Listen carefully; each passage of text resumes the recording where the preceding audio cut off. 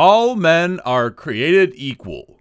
Coming from the United States Declaration of Independence, in theory, this is one of the foundational ideas that our country is built on. However, not all eBay sales are created equal, and in this video, we're going over the riskiest ones you can avoid, or if you're feeling lucky, give them a try, because certainly with great risk does come great reward.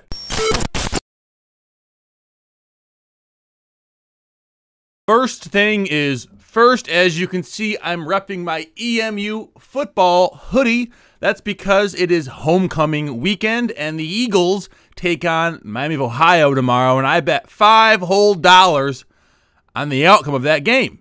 $5 whole?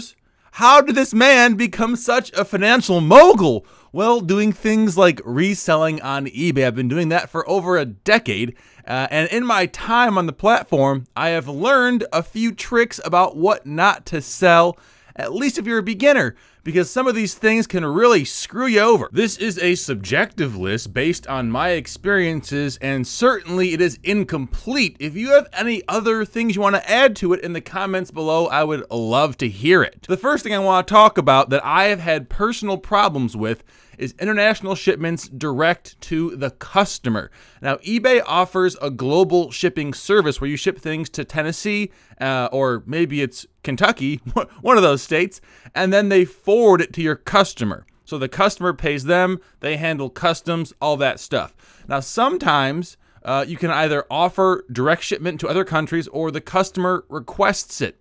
I would recommend not doing this, even though potentially it does open you up to more sales, because when you do this direct shipment to other countries, especially if they are, let's say, lesser developed nations, you risk running into a lot of problems. I had this happen to me about, let's see, 18 months ago, right when all the lockdowns started. I shipped a camcorder direct to a different country, and it was held up in customs. It still is. I still get emails like every 2 months about its status, and I ended up losing my money and not getting the item back because it wasn't protected the same way that an eBay global shipment would be. Now, luckily for me, I insured it, so I'm not out money, but it just proved to show you that if you ship things directly, even though you can make more money that way, you are opening yourself up to more liability. Another thing I've seen a lot of risk associated with is brand new hot drops. What am I talking about? I'm talking about graphics cards or PS5s or things that are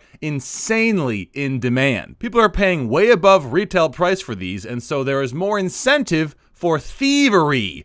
I'm talking about people buying a PS5 and sending you back a bag of rocks, something like that.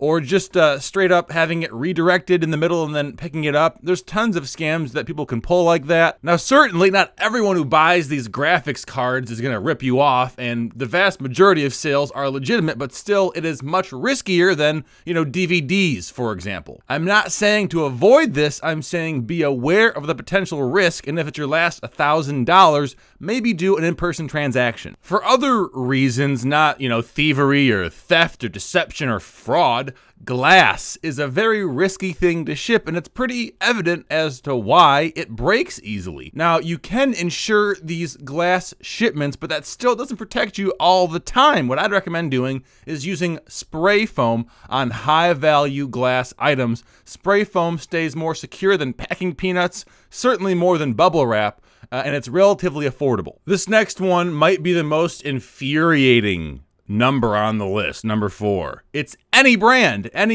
what do you mean any brand, Blake? What are you talking about, any brand? Any brand? That's not how this works. But it kind of does, because of how much authority eBay gives certain brands over the resale of their product on their platform. We saw this happen with Allbirds a few months ago. There's a guy named Drew's Thrift and Flips. I don't know what his name's Drew. I'll link to his channel below, and he had some great content either on Instagram or YouTube, or both probably, about how Allbirds just suddenly said, hey, you can't resell our eco-conscious save the world product because it might be fake. And overnight, thousands of listings get taken down.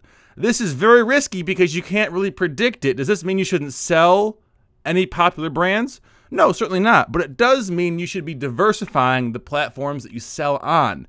If eBay takes down Allbirds, Mercari's still there, Facebook is still there, this is not so much avoid this product, but understand that there are more advanced strategies that'll help you sell more items in the long run. This next one saw people potentially go to jail for selling it, and that's health-related items during, public panic moments. I'm talking about toilet paper and hand sanitizer and the masks that we saw being sold on eBay.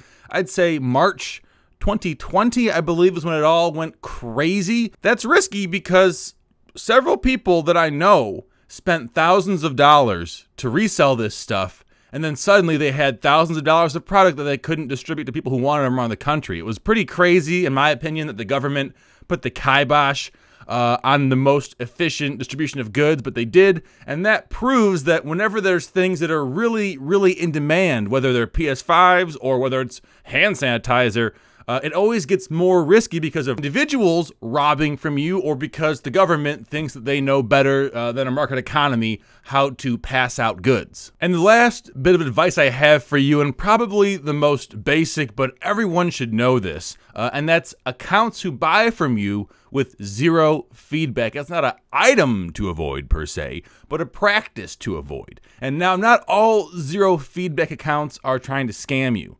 eBay has new buyers, new sellers register every day. So seeing a zero feedback should not be a giant red flag, but a small red flag. It's a practice we see a lot of charlatans seem to do, that is making new accounts and getting them banned, and making new accounts and those get banned, and just tons of zero feedback new accounts. They use it to buy products, they don't pay for them, they do some kind of scam.